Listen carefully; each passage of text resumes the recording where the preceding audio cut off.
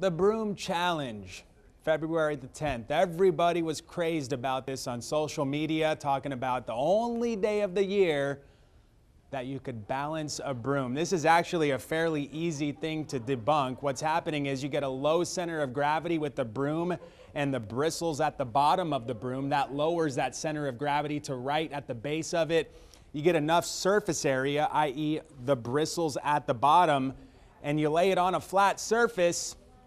It's not that hard to balance. We'll just show you real time right here. So just so you know, we're going to take this broom, got the bristles on the bottom. It's a pretty standard broom. Just put it on the ground.